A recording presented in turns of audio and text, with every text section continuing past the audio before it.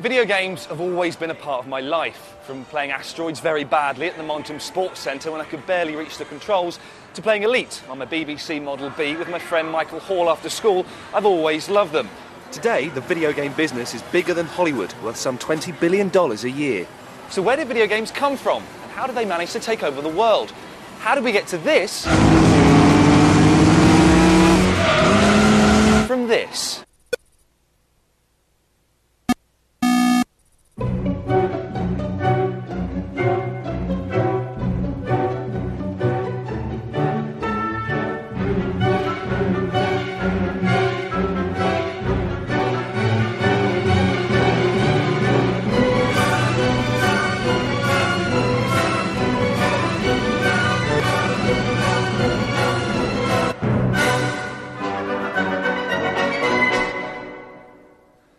Computers have been around for a good 20 years before anyone discovered what they'd really been put on the earth to do. Play games.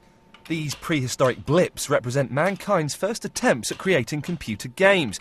Bouncing balls appear to have been popular with the programmers. The world's first fully evolved game wouldn't appear until 1961. America elected its youngest ever president, John F. Kennedy, amid the swirling skirts of rock and roll, the hula hoop and the chill of the Cold War. Computers were the size of small houses, but cost a lot more. These massive mainframes went for hundreds of thousands of dollars, even then, millions today. Used by lab-coated university scientists and military boffins as expensive calculators, they were only meant to do big sums for serious people. However, in the autumn of 1961, when the Digital Equipment Corporation delivered this machine, its dinky PDP-1, they had high hopes that the eggheads at the Massachusetts Institute of Technology would come up with something revolutionary for it to do. One young man, Steve Russell, a 24-year-old engineer, did. However, it wasn't quite what they'd imagined. He invented this: Space War. In the early 60s, America was obsessed with space exploration. Computers were playing a vital role in the race to beat Russia to the moon, so it's hardly surprising that the world's very first computer game put university nerds at the thrusters of their very own spaceship. People didn't appreciate what maneuvering a spaceship in space is like, and so I wanted to make it realistic. Space War was a two-player game. The aim was to destroy your opponent before he, and of course it always was a he, destroyed you. An idea which has been used once or twice since then. Having spent most of my life playing video games, I was about to play the man who's to blame for me not being a successful neurosurgeon. OK, Steve, here we are by a PDP-1, which Space War was written on. We can't get it to work, but 38 years later, we've got an emulator off the internet of your game, so it would look something like that, basically. Yeah. Do you want to have a quick game of this? Sure. I'll show you how to play computer games properly. Oh. Let's just see. OK. OK. OK, here we go. Oh, you got a lucky one. Oh, well, but you got me anyway. When was the last time you played this? Do you remember? About 10 years ago, I guess. Oh, really? Something like that. I've never played it. I'm beating you 3-0. When you played it on the PDP-1 originally, what were the controls like? Did you have joysticks or keyboard? Or These switches. So imagine that these four switches are the same as the four keys you were using. Rotate counterclockwise, rotate clockwise, fire the rocket, fire your torpedo. And if you're in really desperate straits, go into hyperspace by doing rotate left and rotate right together. A bit risky doing the hyperspace. Now, you'll notice that your elbows are resting on a very hard surface or possibly on an angle. Yeah, exactly. It's quite uncomfortable. Yes. Well, very quickly, we got a solution to that. It turns out the PDP-1 could have special purpose hardware wired into it. Oh, really? And so one of the first things that happened was everybody made buttons. So they were like the first sort of joypads that you get now? Yeah. They were just 4 buttons. Oh, right.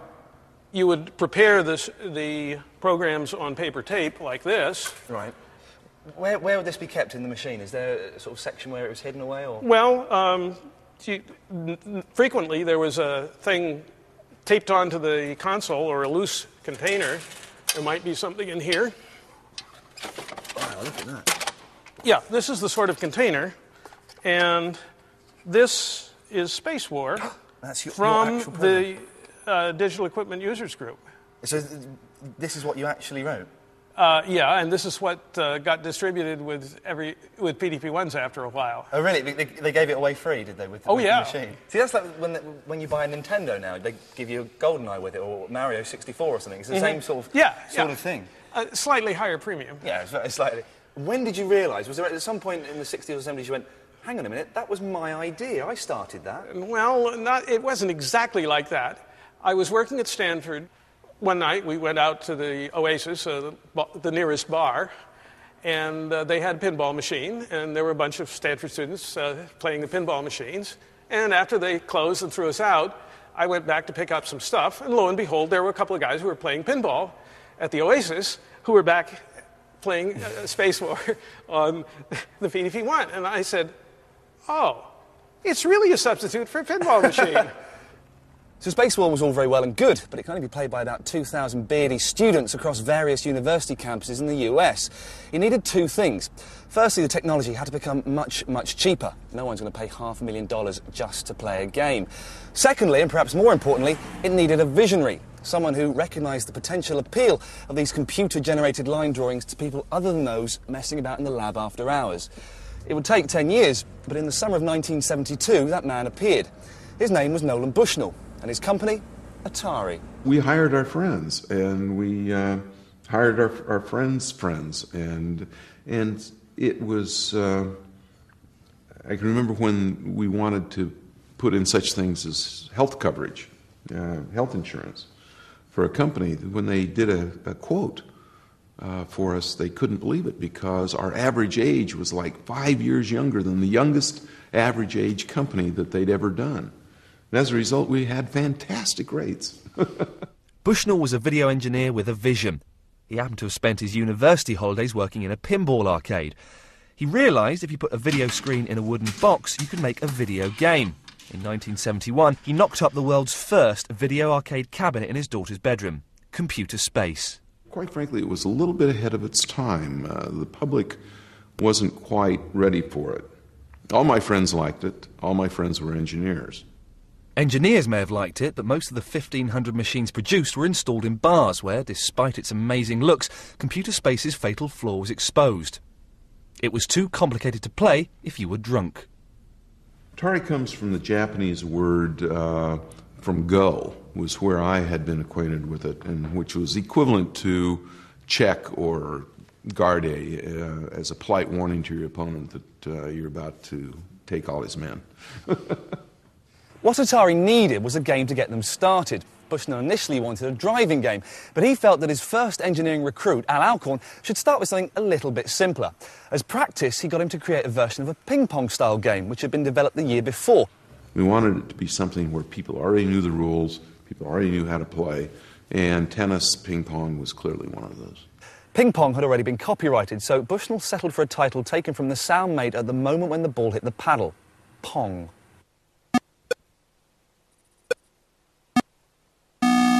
Nolan had no financial backing, so he used every trick in the book to get Al to make Pong as cheap as possible. Nolan asked me to design a video game that he told me he had a contract from General Electric for a home game, which I believed, and described this game he described Pong, a spot and a score and paddles and sound, and it had to be very cheap to meet the consumer requirements, and I went ahead and did that. It never occurred to me that nobody from General Electric ever called or came by or wrote a letter, but I was too busy building the darn thing. Fantastic. I recognise this cheeky fella. Yeah. How old is this? Let's see. This is, math question. This is 28 years old. Wow, it looks incredible. Thank you. Does this one still work? I think it does. I hope so. Can we have a go on it? Sure. Let's plug it in and see what happens. I'm going to play Pong with the man who built it. All right. This is fantastic. I used to play this with my friends Atari at home. I obviously wasn't that good at it. I'm getting thrashed here. This is incredibly embarrassing. There you go. You've beaten me again. Whose idea was it to have these really simple instructions? Because that's basically it, isn't Well, I wrote the instructions, and it was basically Nolan told me that the video game had to have instructions, and I argued with him. I said, if you have to have instructions, then the game's no good. If you have to read the instructions to play the games. But he prevailed. He insisted. So I thought 3 would be a good number of instructions. So there they are. Deposit quarter. That's step 1. We want your money. Yeah. Ball will serve automatically. It's true. Avoid missing ball for high score. That should be my epitaph. I like that one. Yeah. Get on your grave, sir. Can we have a look in the back of it? Sure, What's sure. in this technological marvel? All right. Well, you have a wonderful secure back with a key. It looks like it had been tried open at one point, then it failed, and a bogus serial number that Nolan put on to know that the competition wouldn't know how many we actually built. He started at like 6,000, and VP1 to imply we're going to have more, and patent is pending. It was always pending. Right. We figured we'd scare. That didn't scare anybody away. Man, that is just a TV set. Yeah, it was a good, low-cost, well-built Japanese, still alive after 28 years. I bought a consumer TV and a transformer. There's nothing in it. This is and incredible. there's room for rent. There's the computer board is here, the logic board with 76 ICs, and then there's a coin mechanism. Can I just get this out? This is what the money falls into. Sure. Sure. It's a high-tech bread pan. It's your basic baking tray. Yeah, I mean it was cheap and available, and yeah. That is incredible. This is. So low security, but the nice. And I found out later that you're supposed to be able to get the money out from the front, because that would you have to move the machine out. Right. And I didn't know that, but for me it was fun when I was collecting the machines. I didn't want people to see how much money was made because they might steal it, so I give them a free game, and I'd be in the back hanging out handfuls of quarters. They said, that machine must have made $10, and I'd be pulling out $200 of quarters, and they'd go, yeah, probably $10. Pong was a global success. It inspired numerous copies worldwide. This was the British version. You can move up and down. That's my tennis racket, is it? Yes. I have a similar control. Yes. And if you're careful, you can position that's wherever you want. You're off. Go on. No, I'm not. I missed. Have 15, another. love. Have another one. You're keeping score, are you? 30, love. Oh, Would you like to serve to me? No, I'm absolutely duff at it, I think. Now here is where the original Atari started. Oh, really? This is the first. The actual building. Original location here. Let's see. Which this building here? No. It's just too nice. Oh yes, I was going to say it's quite massive. It's too nice. No. 2962 Scott Boulevard. That's it. That's it. That's where we started Atari. It's kind of a small, dingy little place. Well, once we got going, we busted the wall and moved in next door. And then when we got too big, within like 4 months, we were over in the Martin Boulevard address. Discover Atari.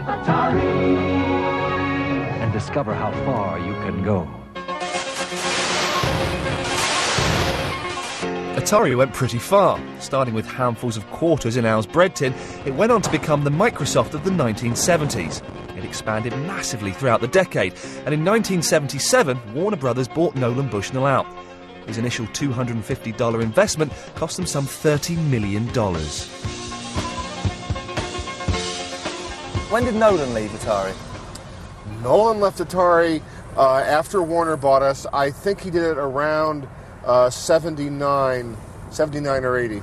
So you sold to Warner's. How much money did you get? Well, we sold Atari for about 30 million.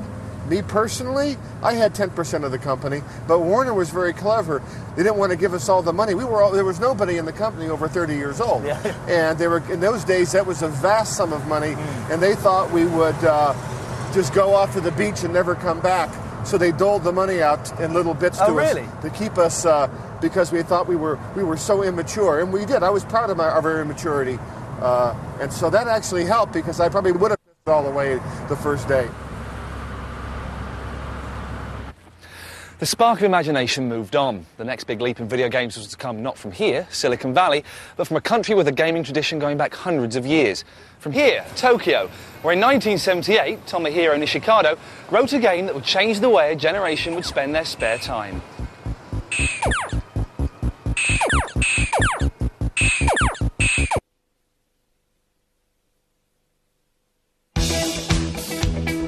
In the mid-1970s, arcade goers in Japan were far too busy playing pachinko to be bothered with American video games like Pong. A game that seemed to have addicted an entire nation, Pachinko involved some ball bearings dropping and you turning a thing, or something like that.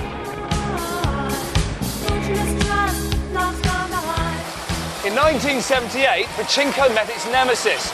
On Friday, June the 16th, Taito, who previously manufactured Pachinko cabinets and jukeboxes, released Invader, or as more commonly known, Space Invaders. Within 6 months, Invaders had replaced Pachinko as the country's national pastime. There was even a shortage of the 100 yen coin required to play the game.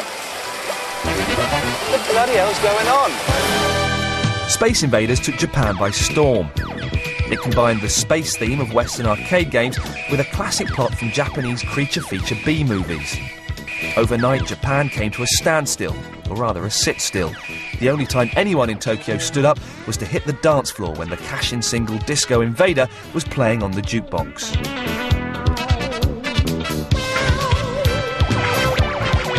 Space Invaders was a great balanced game between risk and reward. I mean, in order to shoot the aliens, you had to move out from behind the bunkers because they were dropping stuff on you, and so it was this constant hit or be hit. I initially got the idea from an American game called Breakout. But whereas in Breakout, it was just a player destroying blocks, I wanted to develop a game where the blocks fought back.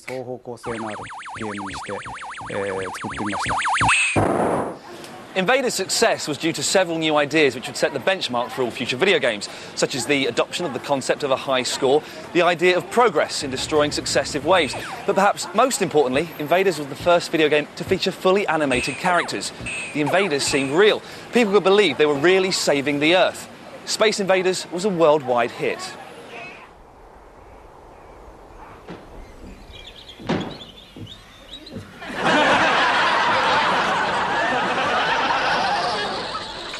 Invaders almost became a victim of its own success, politicians declaring it a menace to Japanese society. Children started staying out all night playing Space Invaders. There was even a case where a girl left home because her parents wanted to stop her playing Invaders. 6 months after its release, the police ordered arcade owners to restrict their opening hours and declared a curfew after midnight. Having last played Space Invaders 20 years ago in Slough, I didn't fancy my chances against the man who designed it, especially in a tough away game in Tokyo. Is this your original book that you used when you were designing Space Invaders? The character image. Are these the original drawings of the aliens? Where did you get the idea for these from?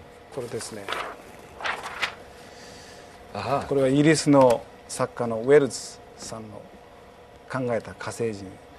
Some of these look more like, I mean, that looks like a crab, looks like a jellyfish, more like animals you see on this planet as opposed to aliens. Was that the original case? もともとはこのキャラクター、この、火星人はタコと日本では言われたんです。それがこれのイメージですね。それに、付け加えて、まあ海の中のもの、これはイカですね。でこれはカニですね。 It would be a great honour if I could have a two-player game with you at Space Invaders. Would you mind? これ入るのかな? 200 for 2 players. ここで名古屋地って知ってますよ。 No, I don't. 失敗した。失敗したね。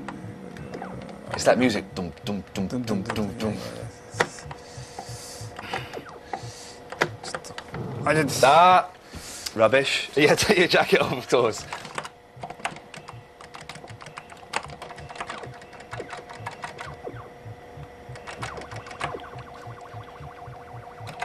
You mentioned earlier the Nagoya method. What's that?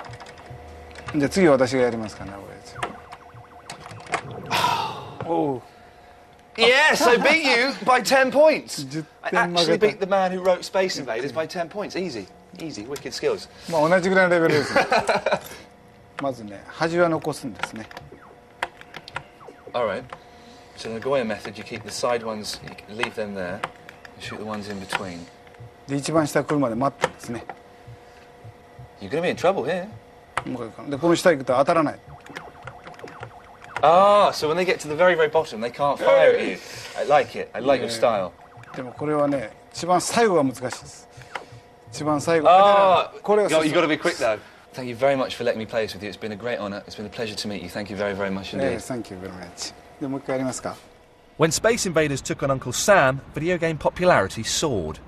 It also fired Atari's interest in creating second-generation games, one result of which was the release of a game that was, within a year, to replace Invaders as the most popular cabinet in the arcade. Asteroids.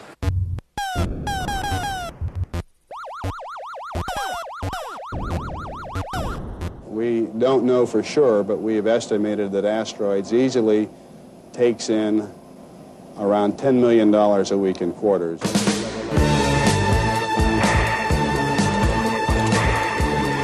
Asteroids was incredibly tricky to play, had more buttons than any previous game. 5. Only the hard kids could cope with rotate left, rotate right, thrust, fire and hyperspace. It was their names, not mine, that dominated the Hall of Fame at the Montum Sports Centre. Asteroids came about because Lyle Raines called me into his office and he said he had an idea for a game where there was a previous game, I believe it was called Cosmos, where there was a big indestructible planet and people were always shooting that. And he said, well, why don't you let him shoot, something and blow it up? And I believe at the time I told him, well, I'd like to blow it into smaller and smaller pieces. Asteroids was a very important game aesthetically for a start because it used wireframe vector graphics. And so it looked very Spartan and very sharp and pure. You have to put it on field test. When you put it on field test, you take it out to a location, see how much money it makes. I remember on first field test, watching some guy come up, put his quarter in, and die in like 15 seconds, 20 seconds. It's just, and then he pulled another quarter out. And to me, that was a very good sign, because usually anybody who dies in 15, 20 seconds, it's like, oh man, this game's too hard, I'm out of here. But this massive game had one massive cheat. It soon became apparent to anyone with an IQ in double figures that if you position your ship at the side of the screen and destroyed all but one of the large, slow-moving asteroids, you could easily pick off the tiny flying saucers for 1,000 points each. This technique became so popular it even acquired its own name, lurking. And with an extra life available at every 10,000 points, marathon games ensued. At this machine in Fresno, 18-year-old Greg Davies scored 15 million points, played 31 hours on one quarter. You stood here for 31 hours? No, I sat down. I remember at the time I tried lurking. I remember trying it at one point in development and decided, it was too difficult. I'd spent a lot of time at the Montum Sports Centre lurking, not on Asteroids, but round the girls' changing rooms. Maybe Ed could teach me to do it properly. Quarter in, is it? Nope, not necessary. Oh, have we got 3 games? Oh, yes. Oh, that's fantastic. Every gamer's dream. Should we have a 2-player game? Sure. Lovely. I'll be player 1. I'm not very good. Here we go. This is how you play Asteroids. I've got to admit, when I was a kid, I found this game much too hard to play. It lasted out 20 seconds. Like I did there. That's embarrassing. Fair play, you are the bloke that wrote it, though, so you should be beating me. That doesn't guarantee anything. But do you think that the fact you can actually put in your initials made it more addictive? Because you felt like you were interacting with it more? Yes. Oops. Got the last rock. Were there any names that you couldn't type in? Like, for example, if your name was Frederick Uriah Kennedy, could you put in those initials or...? Actually, we started putting sensors in shortly thereafter. Right. Does your wife mind you having this? This is actually her game. Oh, really? She bought this long before she met me. Is that why she fell in love with you? Because you wrote Asteroids? No. I'd like to think it was because I was a good guy. Right. Alongside Asteroids, 1980 saw the introduction of further groundbreaking arcade games. Williams released Defender, written by Eugene Jarvis, which devoured $1.5 billion in quarters during its lifetime. Atari launched Missile Command by Dave Thierer and Battlezone by Ed Rotberg. It really was the high watermark for arcade games in the US. Never again would these American machines be produced in such high numbers. The early 80s also marked the peak in popularity of the American home console. Magnavox's Odyssey had been the world's first in 1972, but it was Atari's Video Computer System, or VCS, that came to sit in every American teenage boy's bedroom, alongside a baseball mitt and a well-thumbed copy of Hustler. In 1980, the sale of these consoles alone made Atari around $250 million. The Japanese, meanwhile, looked elsewhere for inspiration. And in early 1980, Toru Iwatani, a young Namco programmer, found his big idea inside a pizza box. The story goes that Toro had been working on Puckman for Namco for a while. It was a maze chase game based on a Japanese nursery rhyme about a small creature that gobbles up all evil things. His main problem was he didn't know what the character should look like, so he thought about it for a few days, and then he went home and ate a pizza. After eating the first slice, he looked down, and staring back up at him was a side-on round head with an open mouth, the perfect shape for his Puckman.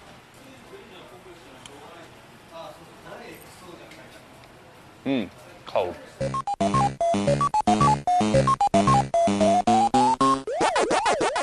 This was the first time that what you controlled in a video game wasn't simply a spaceship or a blob or a tennis bat.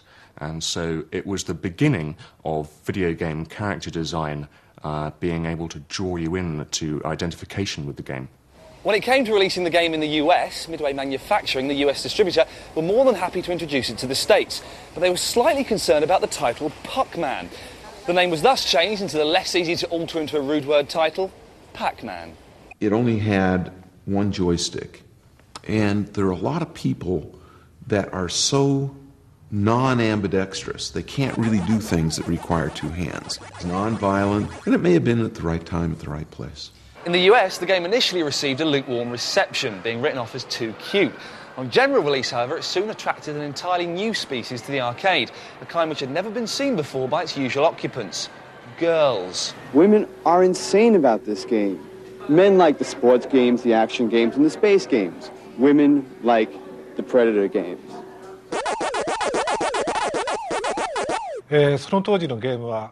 In those days, most video games were very violent, and the amusement centers were full of boys.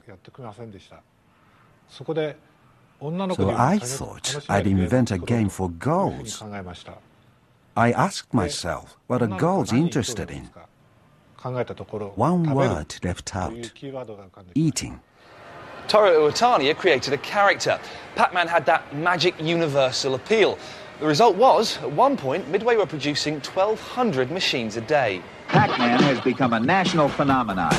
I got a callus on my finger and my shoulder's hurting too. The most popular electronic game ever. I'm gonna eat them all up just as soon as it comes.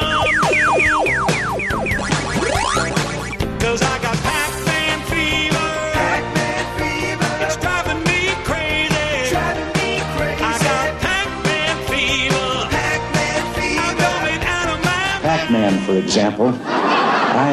I don't know about him. I asked about it, and somebody told me that it was a round thing that gobbled up money. I thought that was Tip O'Neill. So we're in the Pac-Man Hall of Fame. Pac-Man's everywhere. Should we have one separate game each? You go first. Do you want to go first?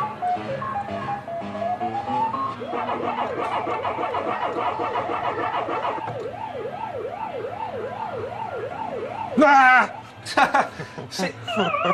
Fair play, you got 630 points. That's rubbish. That was rubbish. I'm sure I could beat that easily. Here we go.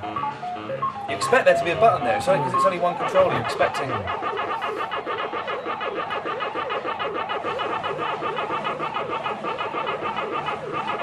I can see why girls would like this.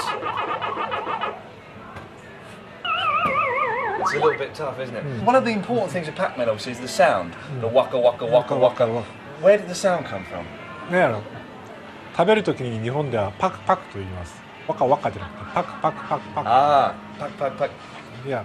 How much money did Pac-Man make for Namco? Did it make lots of money? Oh, yeah. Here we go. Right, let me see what that's. That's 6 billion yen. That's about $60 million. And that was in total? Yes. That's incredible. In 1 year.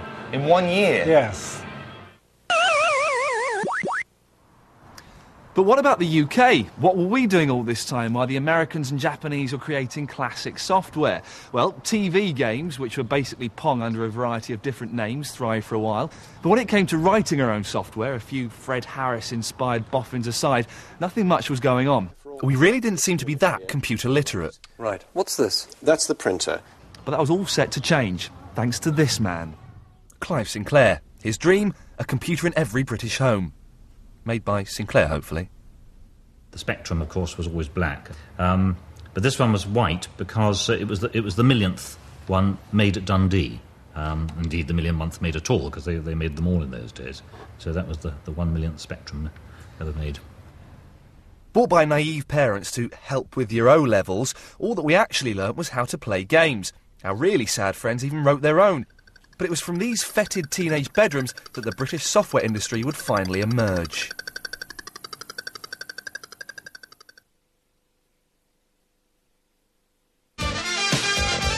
The early 1980s saw a home computing boom in the UK. It was led by a generation of acne-ridden, wispy-bearded bedroom programmers who could even create their own games, because unlike consoles, computers had keyboards. Even if they were as rubbish as the infamous rubber keyboard of the Sinclair Spectrum. The Spectrum was massive because it was the first time there was a really relatively powerful consumer computer that you could buy games for. You could buy magazines and type games in from the magazines. They never worked, but it was fun for a while. And it encouraged a lot of people to start programming games. And you didn't need a large budget. You could do it in your bedroom all yourself over a couple of months. And some people made a lot of money out of it.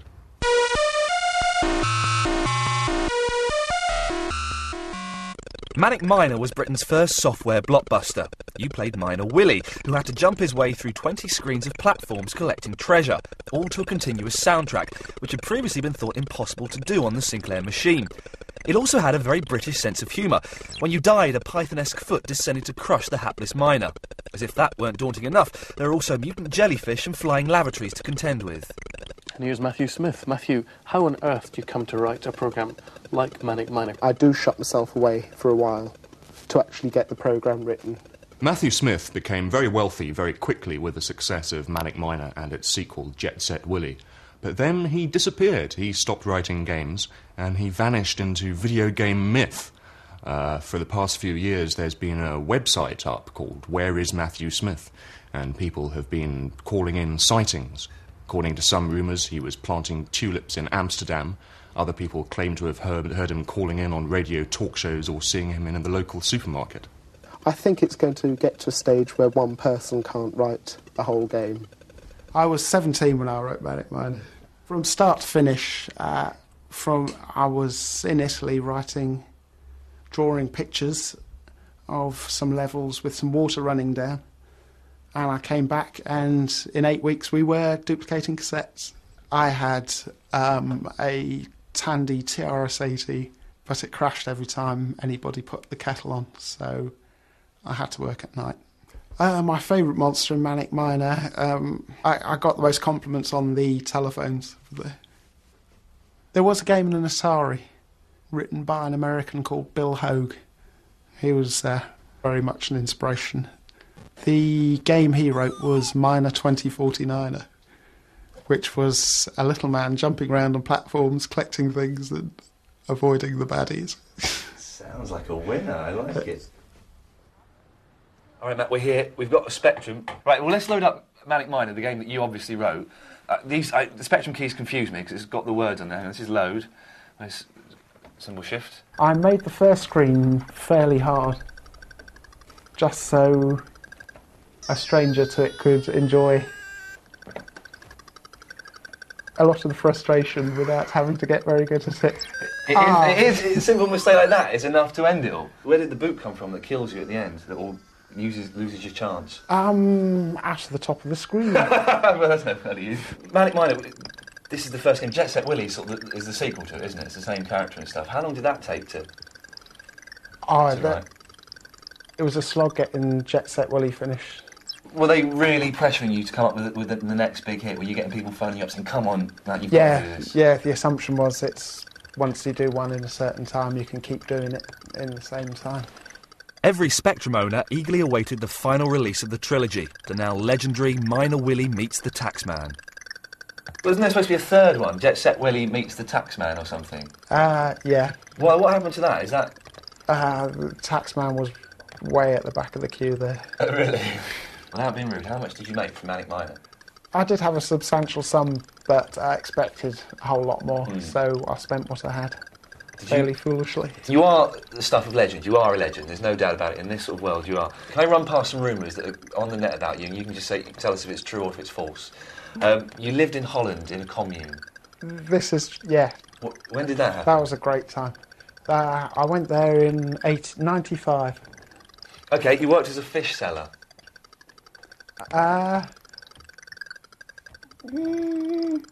No, I don't think I ever sold fish. I tried to get a job in a fish gutting factory. But I applied at the wrong time of year. What does it feel like to know there are, sort of a lot of people interested in what you're doing now, 20 years after you wrote this? Well, everything comes around and goes around. Like 5 years after I did it, I was a washout, and 10 years after I did it, I was history. But it's coming up to 20 years now, and I'm a legend. Once invincible Atari has lost £200 million so far this year and sacked 1 in 3 workers. Suddenly, in 1983, the American video game industry hit a brick wall. Not since 1929 has an industry fallen so far, so fast. In this neighborhood in Florida, the Chuck E. Cheese Video Arcade closed down. Supercade Amusements closed down. And where the Space Odyssey Video Arcade once stood, Dollhouse 3, a strip joint. Arcades weren't the only ones in trouble. The console market also collapsed. Powerful home computers made machines like Atari's 8-year-old VCS seem prehistoric. On top of this, a glut of terrible games seemed to make it game over for home consoles. But a small Japanese novelty toy maker had other ideas. Nintendo Koppei was founded in 1889 in the ancient imperial capital of Kyoto. For over 80 years, it produced traditional Hanafuda playing cards, but in the 1960s, it diversified into the novelty toy market. Board games, beam guns, and love testers. Testa, testa, love testa, 愛情テスト, love testa. In 1974, Nintendo produced its first video game, an electronic version of the traditional Japanese game, Go. But it was in the home console market that Nintendo was to have the biggest impact. The language of a generation changed as Nintendo firmly replaced Atari in the American vocabulary. It was here in Kyoto at the Nintendo headquarters, which is that building just over there, in 1985 that Shigeru Miyamoto saved the video game industry. Hello! It's me, Mario! People warm to Mario because he's the antithesis of the superhero.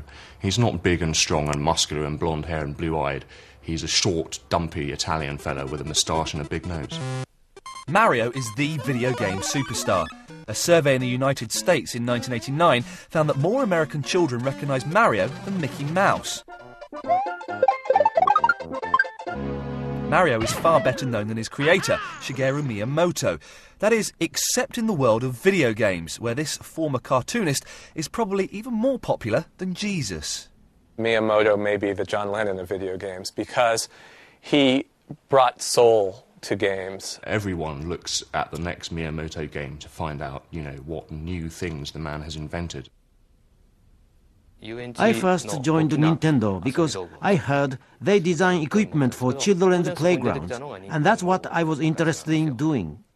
He started off at Nintendo doing graphics, doing packaging, things like that. But he also was an obsessed game player. In 1981, Radar Scope, Nintendo's latest US release, failed.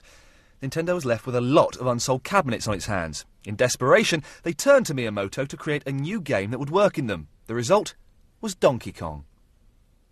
I wanted to create a comedy gorilla character, not a frightening one. And so I called the game Donkey Kong, because I heard that in English, donkey means foolish.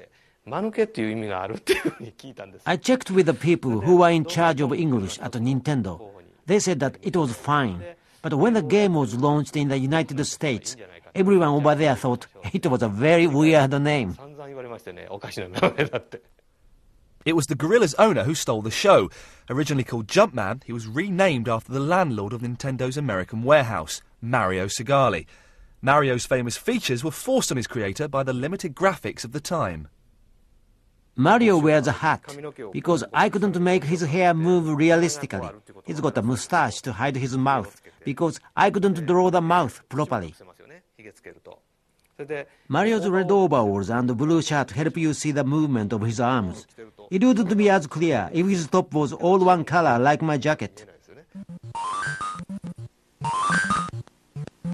He's taking a picture.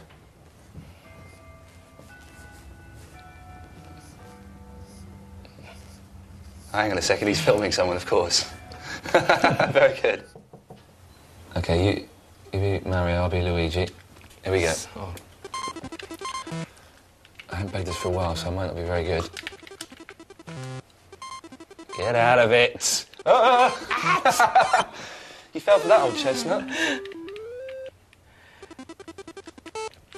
When was the last time you played this? Do you play this very often? どうでしょう、もうすぐとかれこれ10年ぐらいは遊んでないですよ。Well, 今日彼が来るって言うから昨日の夜徹夜で練習したんですけど。Really? Well, that doesn't show because you're doing terribly. It's got to be said. Bench. Hang on a second. Mario, which is you, game over. Luigi's still playing there. I think that says quite a lot. And you invented this game. You invented this game. Nintendo, however, wasn't going to rest on its laurels. Handheld video games have been around since the time of Game & Watch, Nintendo's first foray into the world of home video games in the early 80s. But in 1989, Nintendo launched Game Boy, the video game equivalent of a Walkman, and designed for adults as well as children. To launch this revolutionary range, Nintendo needed a killer app, a killer application, a game so good people would buy the machine just to play the game. Their killer app eventually came from behind the Iron Curtain, the work of an obscure Russian computer programmer. Its odd-sounding name was Tetris.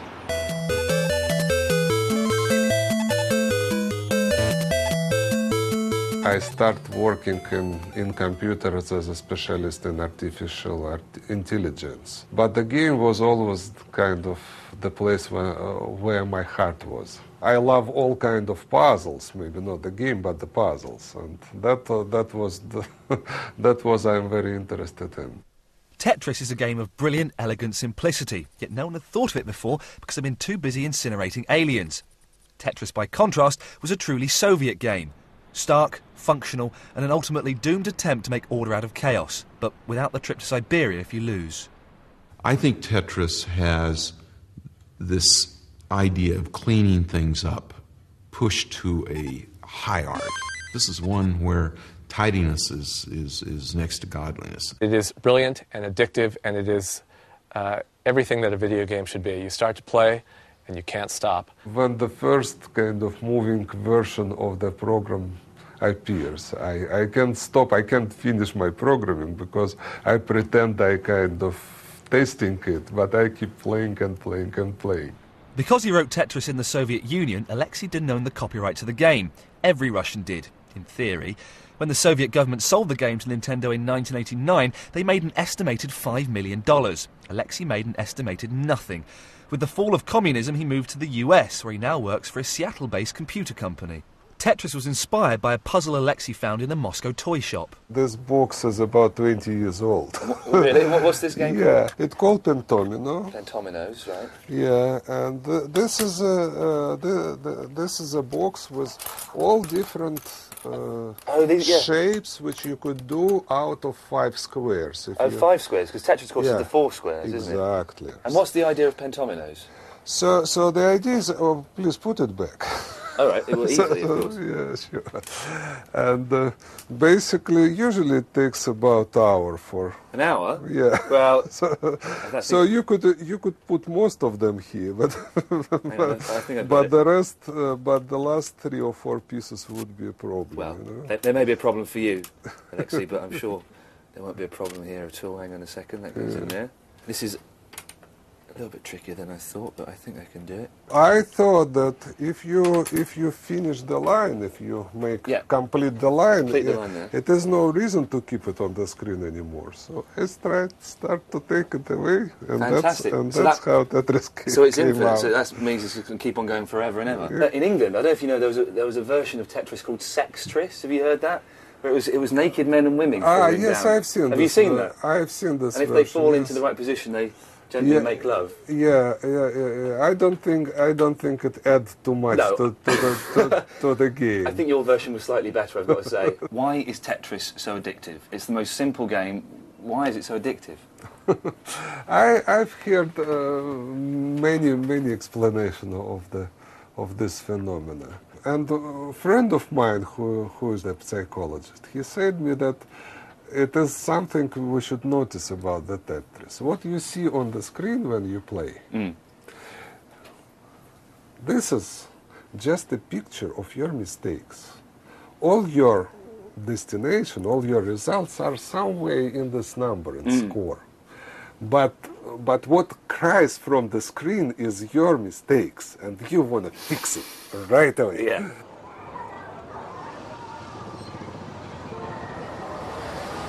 The 1990s saw great technological leaps in gaming. Perhaps most significant was the entrance of an electronics giant who'd shown no intention of developing video game systems before. Sony and their all-conquering PlayStation. The PlayStation became the console that made video games cool.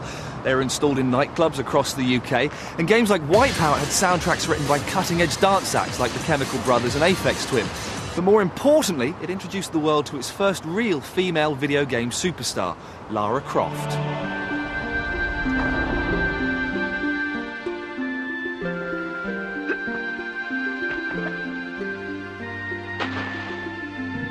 I started Tomb Raider when I was 23. I thought it would be great to have a game, because at the time the only thing that was out in the way of 3D was things like Doom and Ultima Underworld, and I thought a game that had those sorts of first-person corridor-style stuff going on, mixed with the Virtua Fighter sort of characters that had only just sort of started coming out at that time. And then if you put that all together, then you could sort of try and direct it, like almost like a cinematic thing. And that would make for a really, really impressive game, I thought. So that was the whole idea of Tomb Raider. By the 1990s, games had become too complex to be written by lonely individuals. Toby Gard led a huge team of graphic artists, programmers and musicians to create Tomb Raider. Games now possess the ambition and budget of cinema, and they deserve to. In Lara Croft, Toby created as big a sex symbol as anything Hollywood has to offer. She exudes a certain kind of blank desirability. The reason why she's so attractive is that she looks like no woman in particular. The Lara phenomenon shows how video games have matured along with the people who play them. People like me, who as kids played Pac-Man or Manic Miner, are now in their 20s and 30s and still playing games. We've grown up, and so have the games we play. Plot lines and characters have developed to emotionally involve the player. Graphics are becoming picture perfect, increasingly adult themes are being incorporated, and even your girlfriend isn't averse to spending an evening in with you and Lara Croft. If you look at the case with cinema, for 30 or 40 years, cinema was thought to be a mindless form which was just sensationalist and pornographic. And eventually people realised, well, there are artistic things you can do with cinema that you can't do with any other forms. And I think the same is true with video games. Video games have come a long way since Steve Russell's desire to fill MIT coffee breaks with something just a little bit more interesting than crosswords. Video games will sort of converge on reality. I mean, we'll be so totally immersed that we won't be able to tell that there's a separate me from the environment that I'm in. If as they become more and more realistic, they really will be able to offer an alternative existence, then maybe for the first time in 2,000 years, we can all look forward to life in a better place with absolute confidence. Shame on you if you missed Ally McBeal, Friends or ER this week. Still, E4 will let you off if you catch up on Second Chance Sunday, tomorrow from 8. Stay with us as you're invited to a seriously good party on the real beach next.